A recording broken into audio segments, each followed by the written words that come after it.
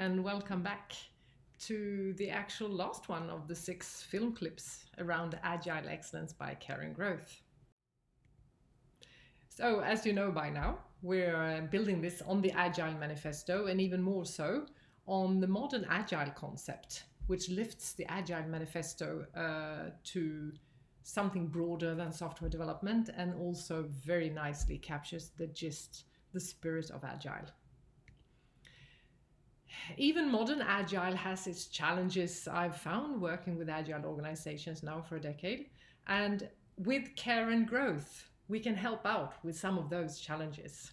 So modern Agile and Care and Growth together, that's the thing to do. So this version then, or yeah, what should we call it? This variant of an Agile Manifesto, the Agile Excellence by Caring Growth, captures 5 challenges working with Agile that I've seen. And we've now had one overview clip and one of each of the 4 first challenges. And today we're then going to explore the last one in the list, repetitive retrospectives, I call it, since retrospectives is such a wonderful thing and we need to do it often. We do it often according to the Agile processes. And still, people might find it repetitive, a little bit boring, and even sometimes pointless. And I just want to share with you the concept of walking to walk well that can help out with this and give retrospectives the stardust it should have. Right. The Agile principles that we've referred back to in each instance of these clips. Now we're looking at the 12th one. At regular intervals, the team reflects on how to become more effective, then tunes and adjusts its behavior accordingly. So let's dig into that. Walking to walk well. We have a story that we call Walking Up the Mountain. So this story is about 2 friends. They actually both work together and spend some time in their weekends together. Let's call them Fred and Joe. So Fred and Joe on this Saturday are going to walk up a mountain. Fred, he sets out to reach the peak, to reach the top as quickly as possible. And he struggles and works really hard. He doesn't lose any time on the way, doesn't stop at all. He just makes sure to get to the top as fast as he can. When he reaches the top, Fred looks around to admire the view. And what does he get to see? Well, there has now become low clouds, so he cannot see the view. So Fred is terribly disappointed. He cannot see the view. He's actually hot and thirsty, and he tore his clothes on some thorn bushes on the way up. So Fred is not a happy chappy, and by that time, here comes Joe. Joe also reaches the top, although Joe, he actually set out in the morning to have a nice walk up the mountain, and he used the top as his goal to do so. But his aim was to walk well. So as he walked up, he regularly took a short break to look at the view, to admire the flowers, to see the butterflies flying around, and to feel the nice feeling of the sun on his back. So you can imagine his surprise when he got up to the peak. Well, he did get there a couple of minutes after Fred at this point, but why was Fred so hot and angry and disappointed with everything? Well, Fred said, it was hard work getting here, and now that I'm here, I can't see the view even. And Joe just didn't understand what he was talking about. What was the big difference here? So, to look into what was actually the big difference here, we will look at an example. This will be a little bit of a crash course if you haven't done the Care and Growth. But Fred and Joe, they also work together, as I said. And they have the same manager. And we have now an example here of their manager talking to Fred and Joe respectively. So the boss says to Fred, "Fred, In 1980, very old manager this. In 1980, I did what you have to do now, and what I did worked. So don't argue with me. Shut up and go and do what I did. Okay, so to Joe, this boss says, Joe, in 1980, I did what you have to do now, and what I did worked. It may be helpful to you to take a look at it. Okay, so what's the main difference here? Who will work for the boss because they have to? Who will work for the boss because they want to? Well, I'm sure you figured this out already. Fred will work because he has to, and Joe because he wants to. But what is actually the difference? Well, at first glance, it might be, that in the Fred case, he doesn't really get much of a choice. His boss is just saying, do what I have to, what I did, don't argue with me, go and do it. And in the Joe interaction, I mean, he gets a bit of a choice. It may be helpful to take a look at it.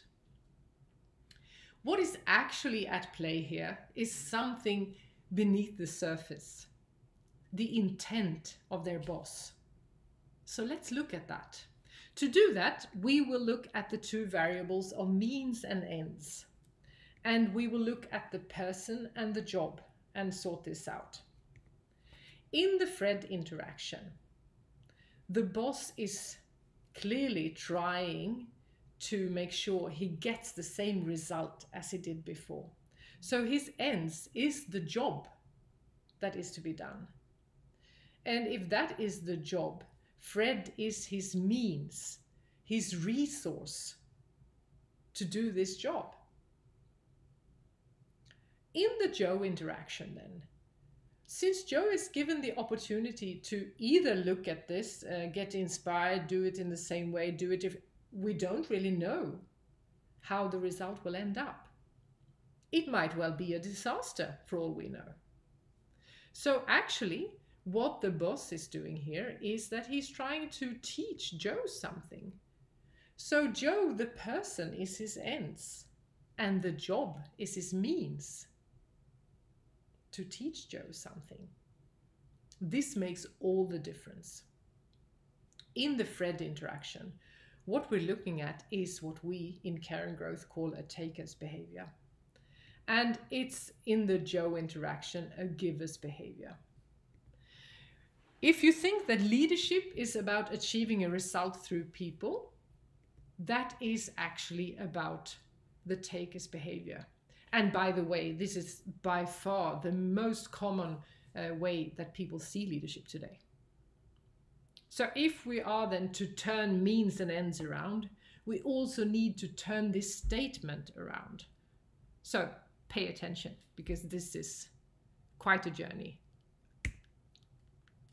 How about this? Leadership is about achieving people through results. The job of the boss is the care and growth, the empowerment of the subordinate. Wow. Okay, but weren't we talking about walking up mountains here? How does it relate to this? Let's use the same example, and we would just change then who walked up the mountain because they wanted to, who walked up the mountain because they had to. Well, we have the Fred and the Joe, and Fred says, I will walk up the mountain to reach the top as fast as possible. And Joe said, I will walk up the mountain to walk well, and I will use the top as my goal. You can see where this is going. Fred is really walking because he has to reach the top, while Joe is walking because he wants to, and then he also reaches the top. So if we take the same sort of table here with means and ends, and the person, in the Fred interaction, the ends is, okay, so it's not the job, it's the top. And the means is the walk. And in the Joe interaction, the walk is the ends. And the top is the means to have this nice walk. Can you see the difference? So what Fred is doing to himself is really a taker's behavior. And what Joe is giving to himself is a giving behavior. What about this give and get, give and take?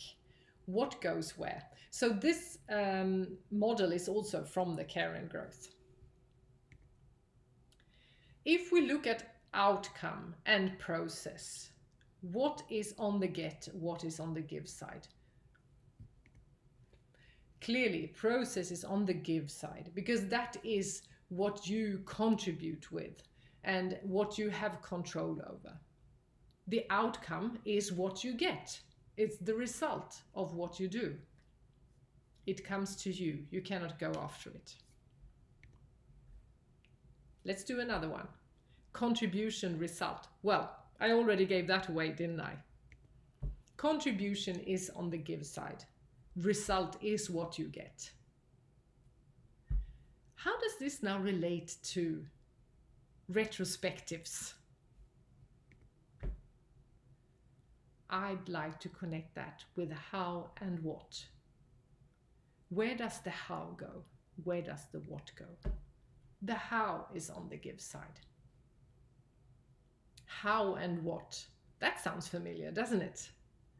It's that good old walnut that we talk about. So it all relates to the walking up of mountains and retrospectives, the what and the how. To do a retrospective is to reflect on how we do things, not just what we do. And we often forget the importance of how. And I think, so retrospectives obviously talk to the how.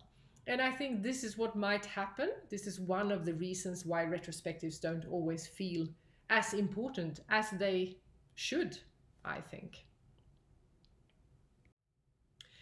So there is another piece to this, and that is to make the retrospectives really good and useful. We now know why we should do them. Let's have a look at how to do them. So this is from Diane Larson and Esther Darby's book, Making Good Teams Great, and from the XXL Agile and Lean Coaching by Team Giraffe. A retrospective includes 5 steps. The first is a check-in. So, and by the way, these 5 steps can easily be adapted to any sort of meeting that you're running or exercise. First of all, the check-in. We can't expect people to come from a back-to-back meeting or from leaving the kids at school or from an argument with their boss or something else, just rush into a retrospective and be creative. Just doesn't work that way. You need to have a bit of a check-in. The next thing you need to do, which I also think is often forgotten, is to set the scene. So the scope of a retrospective in the Scrum environment is often the last sprint. But I suppose it could also be that you do a retrospective over the year or over a certain feature development you've done or something like that. But make sure that you actually set the scope. Then I would also like to encourage people to dare to set a theme. Don't be worried that you'll miss out on stuff. We'll get back to this with a theme. Be courageous, try it out, set a theme for your retrospective. Then you do the step number 3.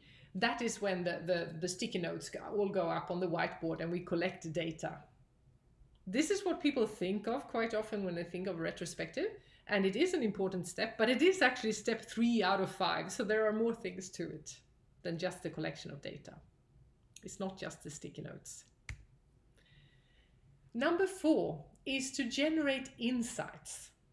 So here we want to take a step back, preferably collectively, like the whole group has been involved, the whole team who's done the retrospective. Take a step back from your whiteboard, see what do we have here?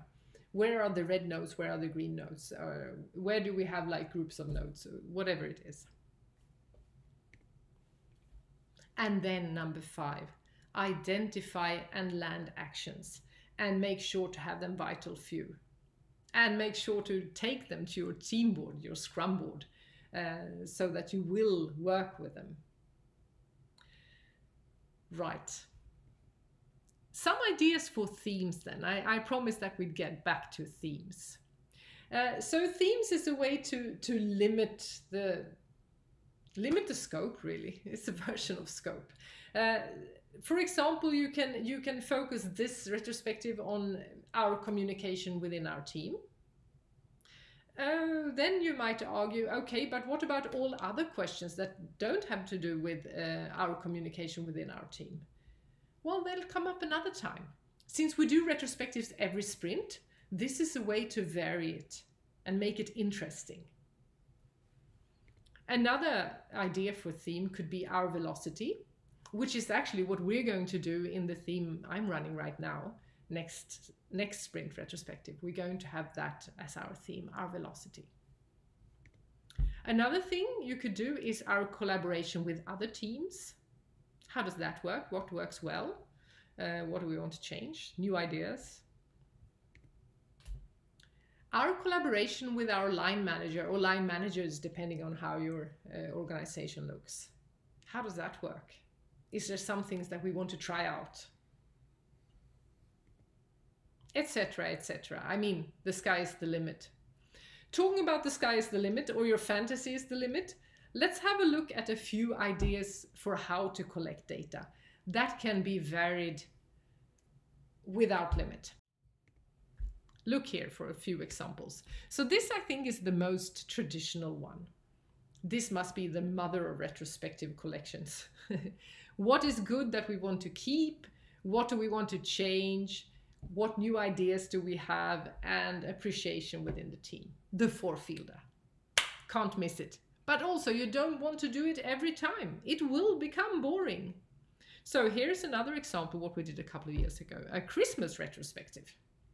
Which then suits better in December than in April. But in April, you could always do an Easter retrospective, I suppose. So here, for example, we have Santa, about the deliveries. We have angels with what helped us. The reindeer, what moved us forward. And we have the New Year fireworks there with wishes for the future. Be brave, try it out, experiment. What could go wrong? So, how to succeed with retrospectives? Follow those 5 steps that Diane Larson and Esther Darby put together. It's really good, it's really helpful. Vary both theme and data collection method. It'll be a lot more fun. And make sure to follow up the actions. It will kill any creativity if the same things come up sprint after sprint after sprint. So you want to make sure that the things that you identify as actions is something that you can affect. And you also want to make sure that you work on them. Great. Finally, make sure that you see the how as important as the what. And here it connects back to the walking up the mountain. Walk to walk well. Do what you do well. That is the how. And that is just as important, if not even more important than the what, actually. Because the what will come. So, walnut, what, how, retrospectives. I hope you found this useful, and please check us out on the website. Oh yes, and here comes the model as well. Sorry, forgot about that one. Good luck!